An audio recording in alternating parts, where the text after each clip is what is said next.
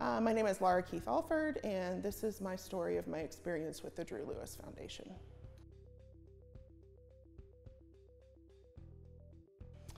There were all kinds of obstacles. I was trying to go back to school to get my bachelor's degree to be able to make my life a little bit better for me and my kids.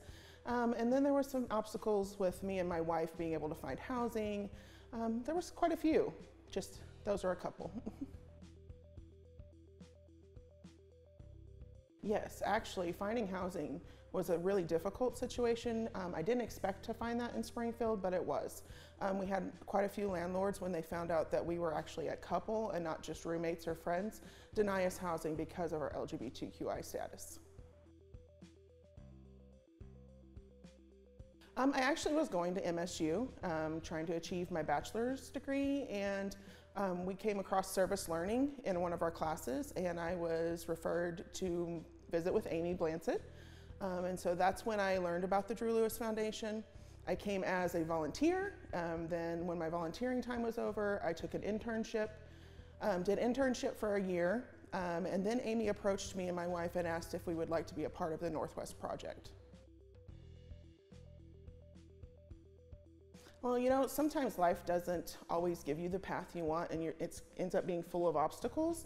And Amy and everybody here at the Drew Lewis Foundation were very supportive, and they worked really hard with us to get us over some of those obstacles. A lot of the obstacles I ran into were funding for school because I am an older student. It did take me a little bit longer than a normal student would. So I ran into funding issues. They helped with that. They've helped us with budgeting, which now our credit score is up to a 641, and when we started it was a 345.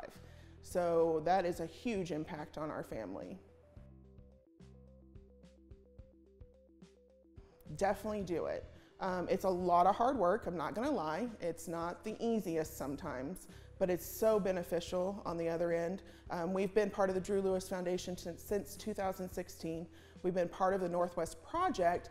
I think it was 2018 when Amy asked me to be a part of it. So when we started this, our income level was well below the 100% poverty line. We were making about $29,000 for a family of 5.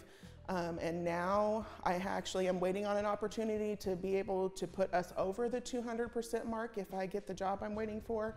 And that's all because of the hard work that we've put in with the RISE program to get us this far.